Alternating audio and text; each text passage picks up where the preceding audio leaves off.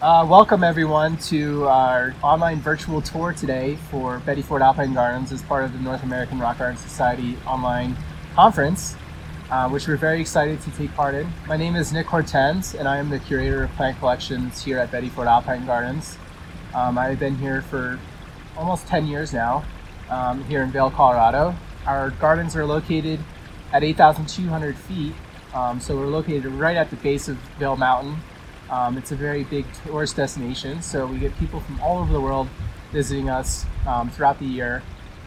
And we're very excited to show you our little home here in the mountains. Where I'm sitting right now is our education center, which was built 5 years ago and transformed the organization into what it is today.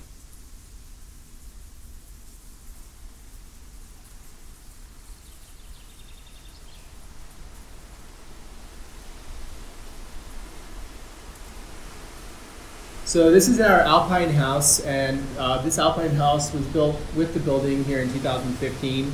And it was inspired by a trip I took over to Scotland and England as part of the Diana Atchison Fund to learn about Alpine houses in Europe and to understand what we wanted to build. And so after visiting many amazing botanic gardens there and seeing what they did, and each had a different style, we came back with an idea that we wanted to do more of a planted landscape style. And so we were able to find tufa, and that helped us create this tufa wall. And we wanted to also kind of blend it back in with a mural here of the Colorado landscape in the mountains. In this Alpine house, we have around almost 200 species of plants now, including bulbs and many other alpines that may not do as well outside for us, such as Dionysia and a few other South American plants. We are happy to say that things have lived pretty well in here on the tufa, and we do have quite a vast number of plants from all around the world, so no one particular geographical collection in here. So as well as our Alpine house, we have a trough garden outside that stays outside year-round. It allows us to grow a lot of different plants in a small area, and people have really become quite fascinated with it here up in Vail Valley. And in the early spring, this is definitely one of the most colorful areas around the building and around Ford Park. We have well over 100 different plants in this collection. And we do all sorts of different styles with different rocks that we've collected throughout Colorado, such as oil shale and granite and limestone. Some of the very rare things that we are able to grow in these troughs that do better in troughs are Penstemon doublus, which is a threatened penstemon here that grows only in a small area of Garfield County, and that's something that we've done conservation work on. We're very happy with how the troughs have turned out over the last 4 or 5 years.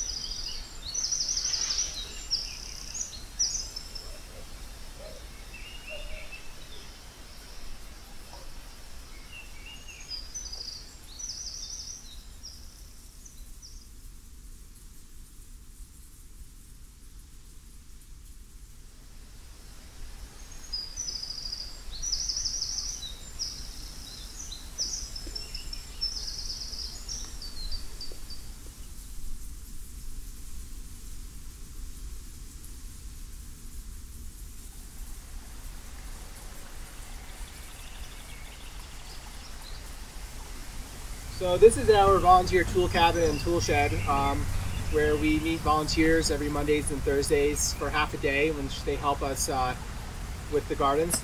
But today we have Melissa Stevens, who just graduated from Longwood Professional Gardener Program, and Nicole Cosmany, our two horticultural interns for the summer. And do you guys want to explain what you're doing today? Yeah, so we're getting ready to plant our new crevice garden that's dedicated to plants from the Caucasus. And so we have a whole slew of plants that are from different vendors, and some of them have different nativities. So we're just trying to organize those right now, and especially separate out the plants from the Caucasus, such as these right here. And yeah, that's what we're doing. So we're in the aspen grove here at the very top of the gardens. This garden is dedicated to native plants of the montane life zone here in Colorado.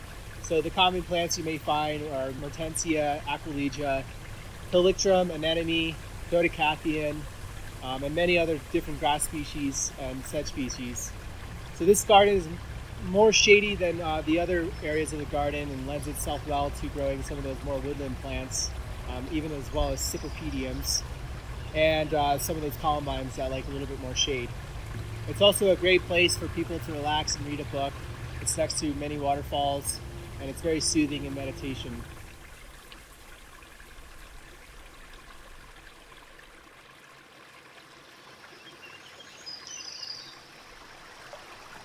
So this is our original crevice garden that was built with the rock garden in 2000. And this was inspired by the Czech rock gardeners. The original style of this garden isn't as modern as it is today. However, this is one of our largest collection of alpines from around the world. This is why it's called the International Alpine Crevice Garden. Right now it is coming into peak bloom. Many of the campanulas and asperulas and veronicas are taking the show at the moment. Some of our earlier irises have faded, and some of the gentians are starting to fade. But this goes throughout a series of different colors and waves. Right now the blues and purples are especially amazing, and as it kind of fades it'll turn into white and then pretty much end by the end of June.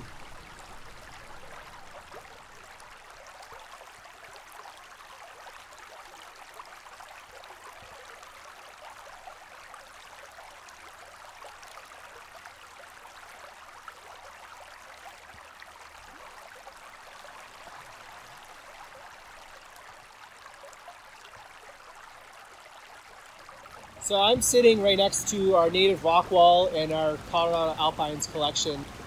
This is one of my favorite areas to actually garden in because of the rock wall here. It gives us so much vertical height. It's a lot of fun to climb around on, and it allows us to grow a lot of different plants in these different crevices and nooks.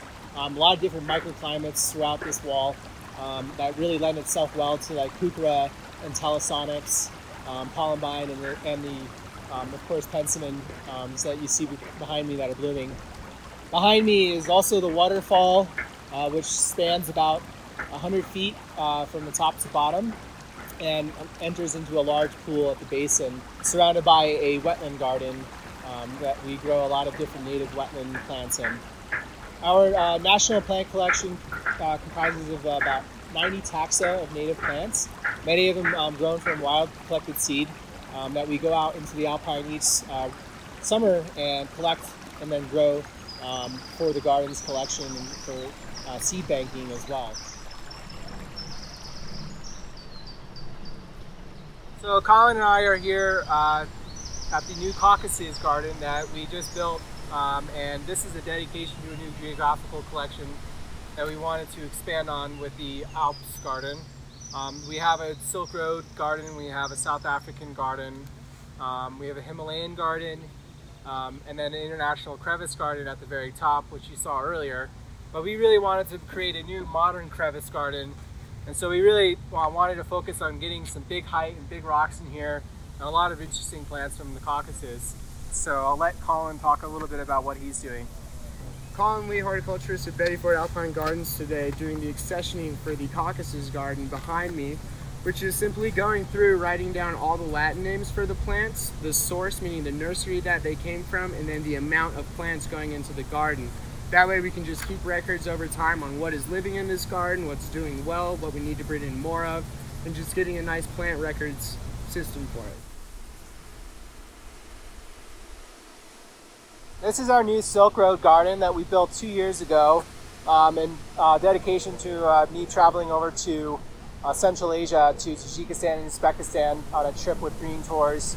And I wanted to get inspired on what plants grew there and what was like in those countries, since it's very similar in climate, has a lot of mountains. These are countries that are not often explored too much. It allows us to really kind of go from China all the way to the end of the Silk Road, which is pretty much near Turkey. So we wanted to really create different microclimates in here and different planting pockets. And in the first year, it was very sparse, had a lot of rock, but within 2 years, it's really grown. It really takes shape into midsummer with different perennials. So our Silk Road garden is also adjacent to our perennial garden, Himalayan garden, European Alps garden, and then the new Caucasus garden that you just saw. And so all of these gardens are part of our geographical Alpines of the World collection. So we're now getting towards the end of the tour, and this is where the original perennial garden started in 1988 with a group of volunteers who were all friends with Betty Ford and wanted a little plot of land to garden, and the town agreed to give them some space. And so it started with one small perennial bed and then grew, and then it was dedicated to Betty Ford in 1988. This trickling waterfall is a gift of Gerald Ford and Betty Ford. So as you can see, almost a little bit behind me, we're still actually on the very end of tulip season here, which for most of the country seems really, really late. But a lot of our perennials are now starting to take over. In front of me here is our oldest part of the garden, which I was talking about earlier, where a lot of the perennials will start to take center stage throughout the midsummer. So right now the rock garden takes the show, but the perennials later on will really take over for July and August. And then into September and October, the colors of the aspens and the mountainside here are really where the color is. Thank you all for coming on this tour, and I'm very excited that we were able to be a part of this. I want to say thank you so much to North American Rock Garden Society for inviting us. We hope that you guys get here in the future and get to see this in person.